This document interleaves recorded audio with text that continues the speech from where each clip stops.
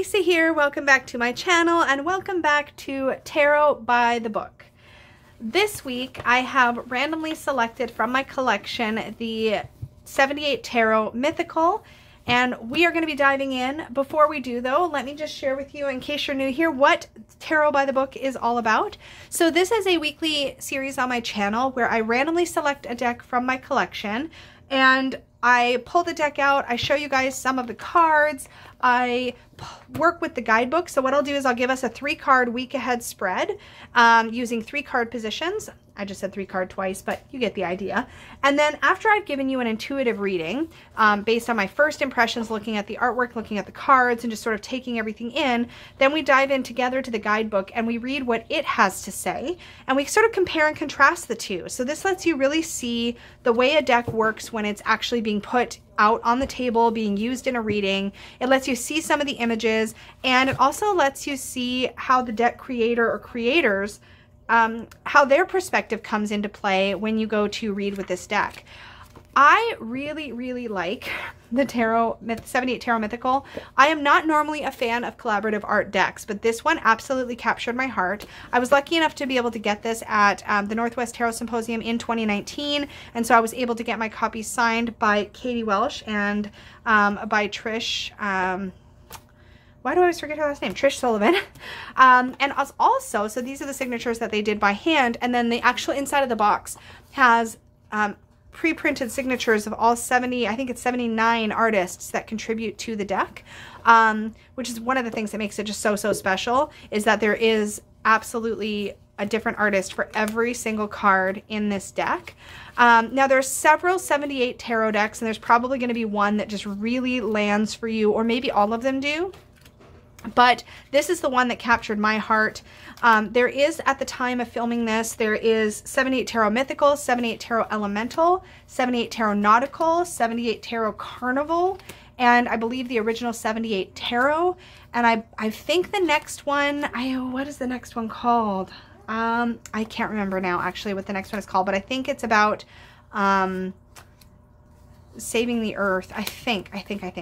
But anyway, there's a lot of different art styles in this deck, but this has a mythological, or mythical, as the title would suggest, theme to it.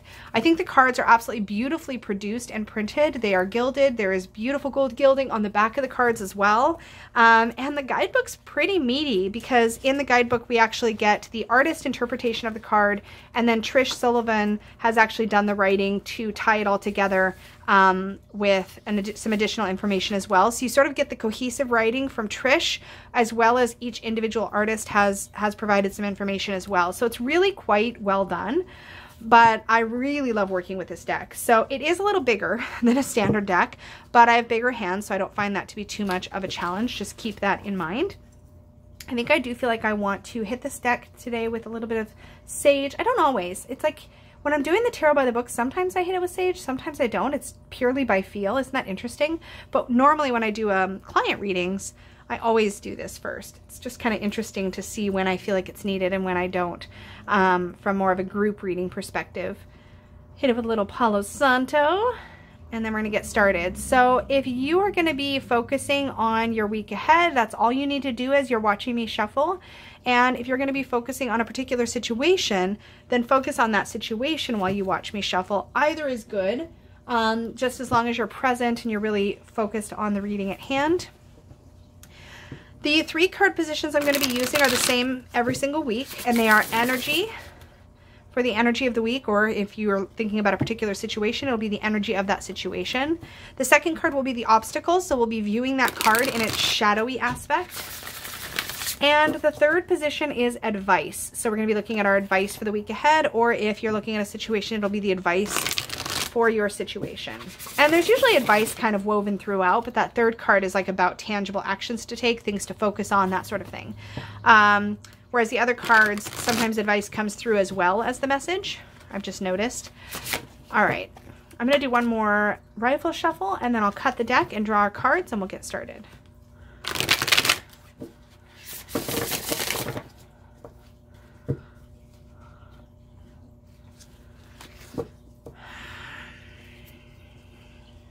Energy of the week. Ooh, Ooh, meditation. This is one of the bonus cards in this deck.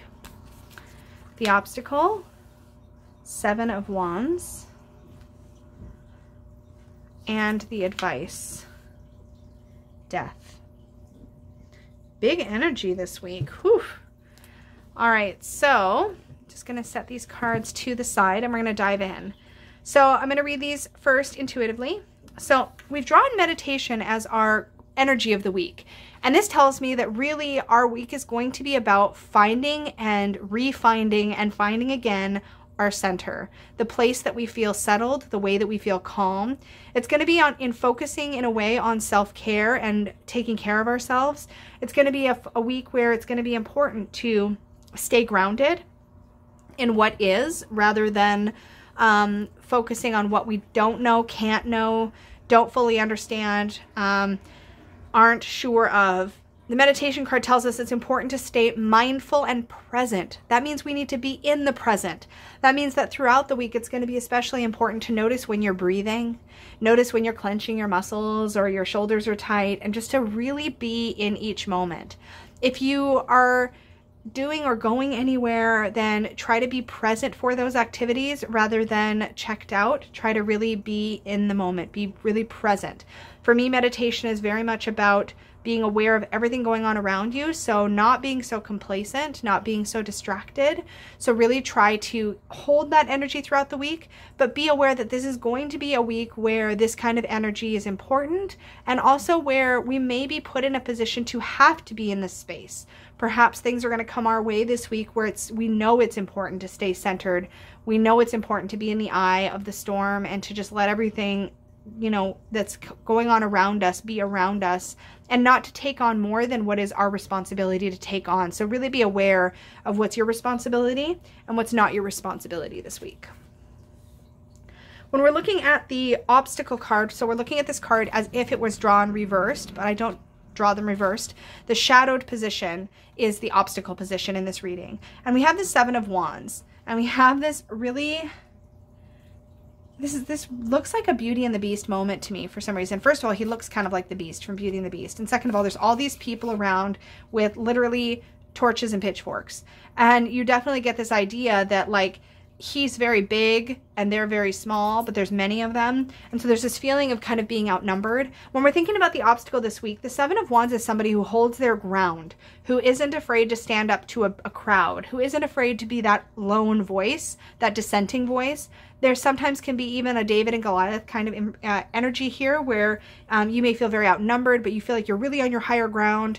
But remember, we've pulled this card in the shadow this week. And that tells me that you might want to be wary of the tendency this week to perhaps feel over defensive, to feel like people are out to get you, or a situation is maybe to give into conspiracy theories, right? To feel like a situation is much more insidious than it perhaps really is. It's going to be important to balance that out, and I think that's one of the reasons why we're being given the meditation card as a reminder that it's going to be important to stay grounded and centered and mindful this week.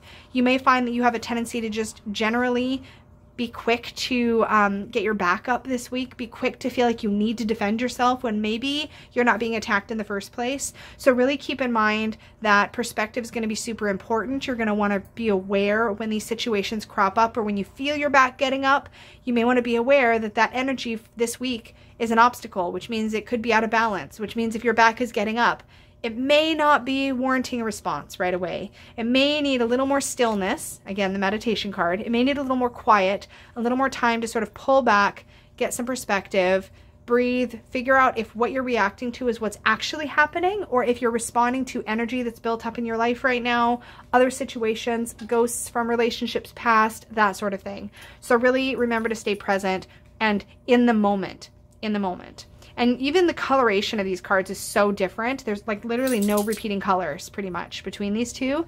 And you can get the feeling that this is a very calm and peaceful energy. And this is a very like fighting kind of back up against the wall kind of energy. And these two will not play nicely together. But being in this space will help you cope when these moments crop up.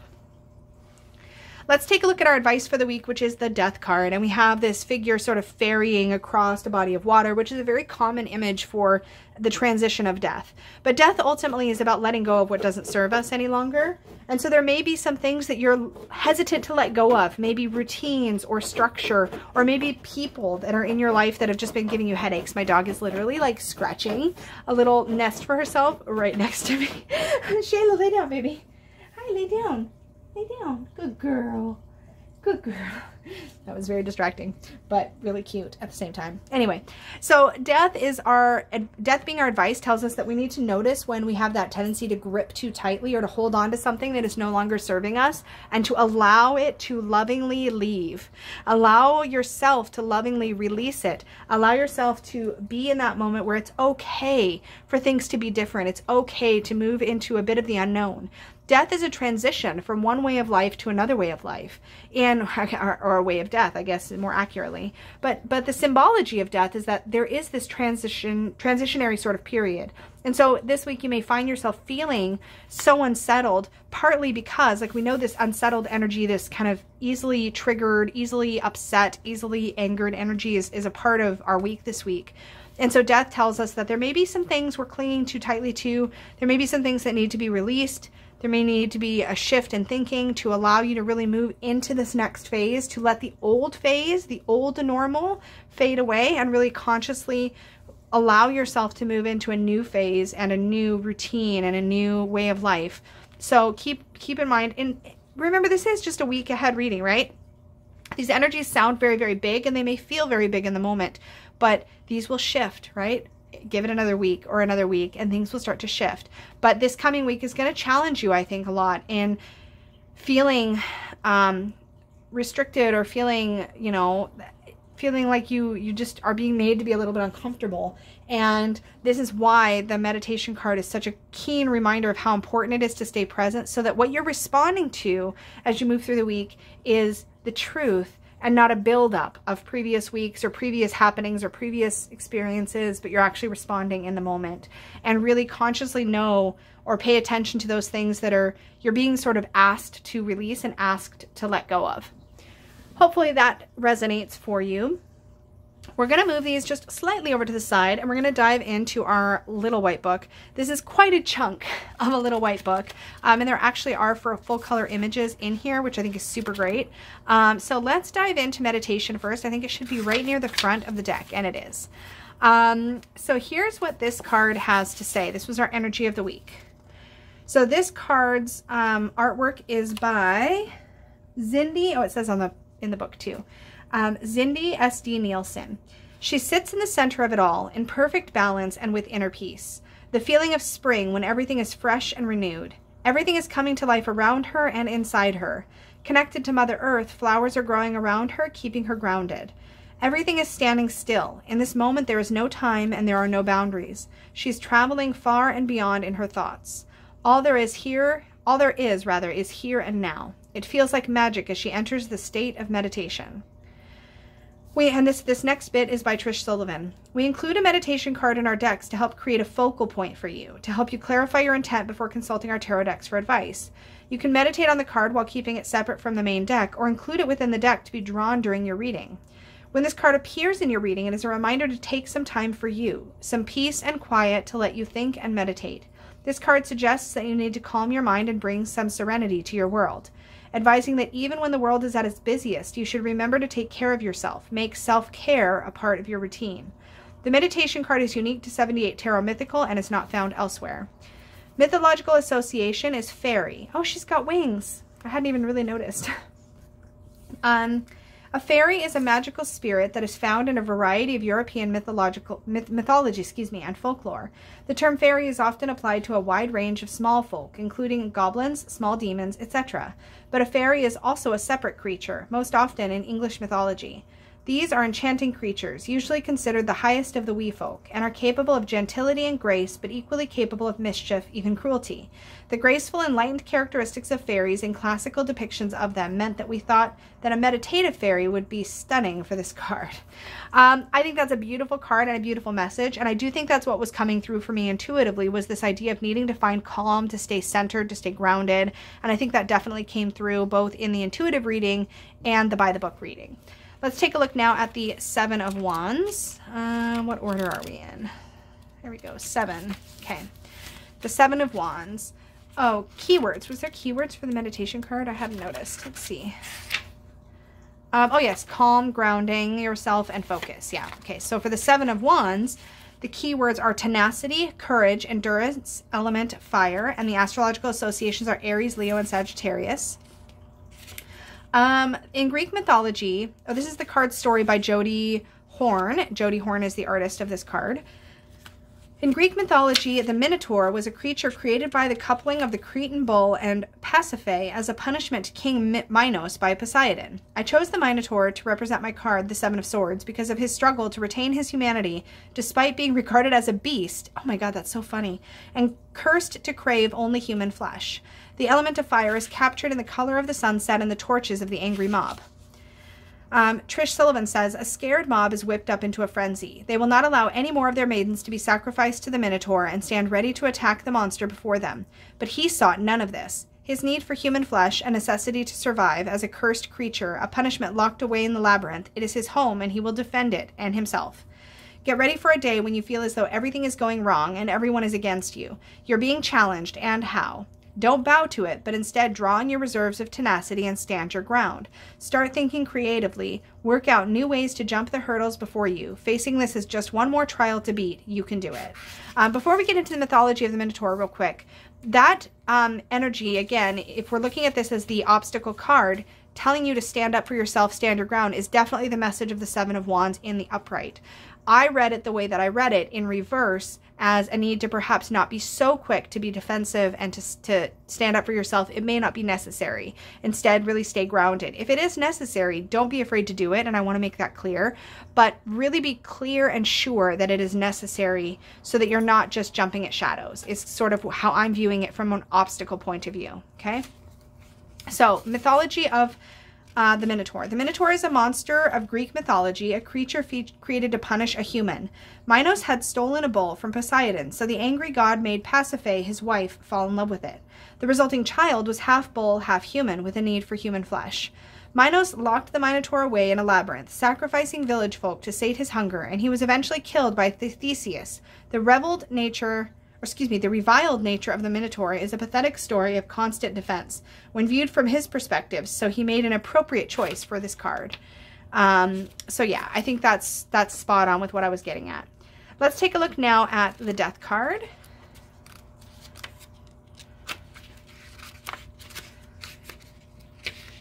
And this again was our advice card. And so this artwork is by Chris Malidore.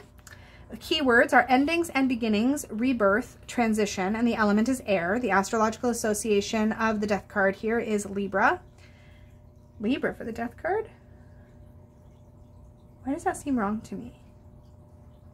If somebody knows astrology, like, I don't know why that's giving me pause. Was it Scorpio that I thought was Death?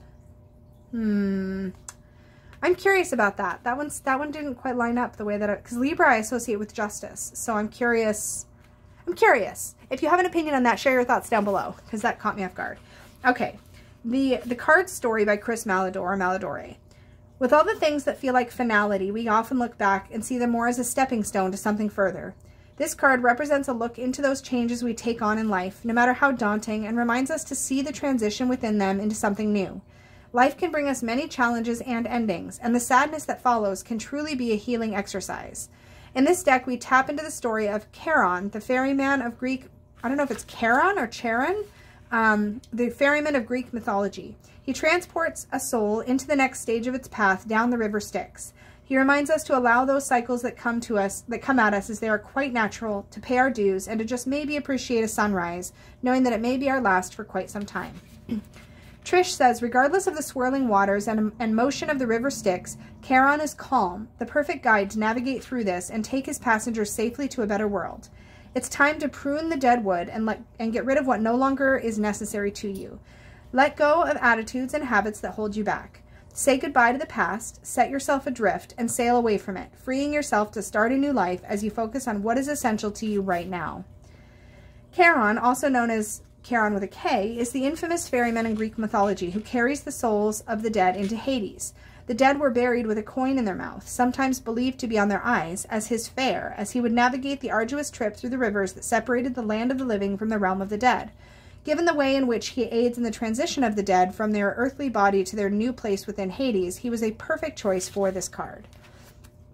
Agreed. I think that everything about that echoed what I had to say from an intuitive perspective. I don't think there was a lot there to add. Death really is about letting go of that dead wood, of what's no longer serving you.